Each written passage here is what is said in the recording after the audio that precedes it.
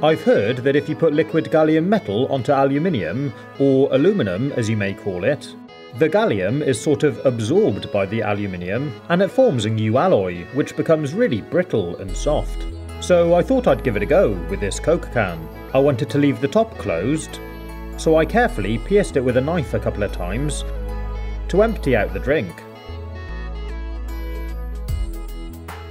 Then I filled up a syringe with liquid gallium which I had warmed to melting point and made a pool of it on the top of the can like this.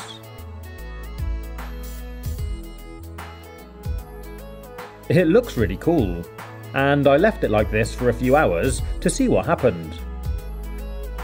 When I came back, the gallium had set and it didn't really look much different.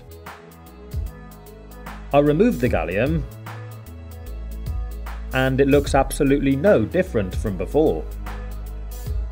I tried pushing it with my finger and a screwdriver, and it seems just as strong as it was to begin with. Adding gallium hasn't changed it at all. I had a look at the can, and rather than specifying it was made from aluminium, it just says metal, so I wondered if it was an alloy which was unaffected by the gallium. So next I found that this Red Bull can does state it is made from aluminium. So I drained it out into a bowl and repeated the experiment by adding gallium to the top.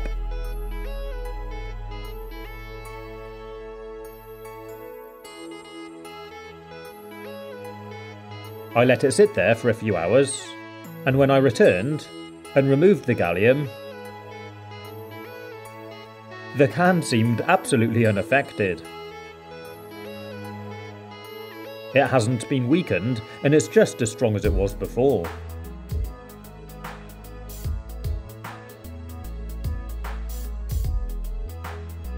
I decided to try one more time, so I emptied a can of Red Bull and a can of Coke again. But this time I took some sandpaper and used it to scratch up the surface of the can like this.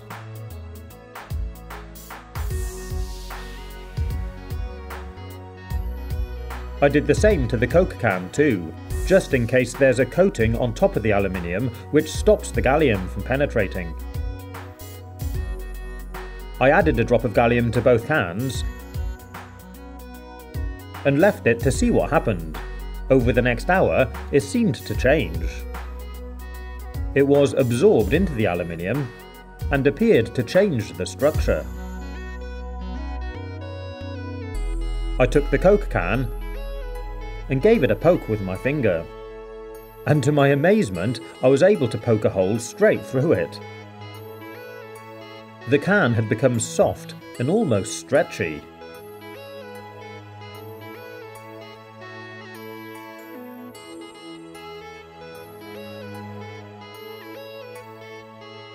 You can just sort of tear off the top and roll it up with your fingers. Pretty cool, huh? I kept pulling and removed the whole top.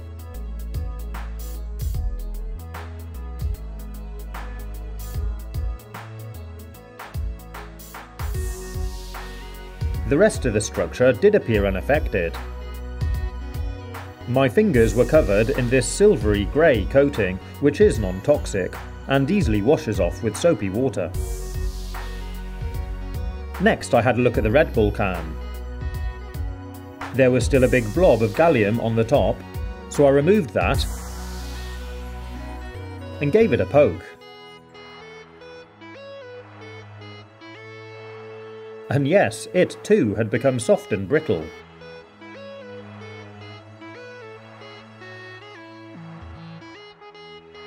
Not as much as the Coke can, but maybe the area that I sanded down wasn't as big. It's not as flexible as the Coke can was. It really is brittle, and I can just tear pieces off.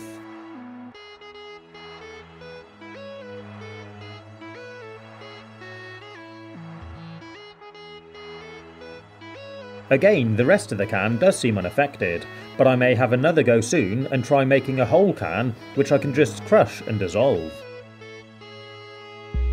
I hope you've enjoyed watching this video. If you want to see more, you can click on the links or take a look at my YouTube channel page. Stay safe, have fun, and as always, thanks for watching.